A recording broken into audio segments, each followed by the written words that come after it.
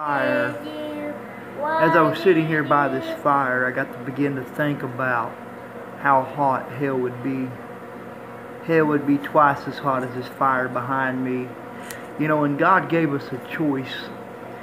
We don't have to spend eternity in the lake of fire.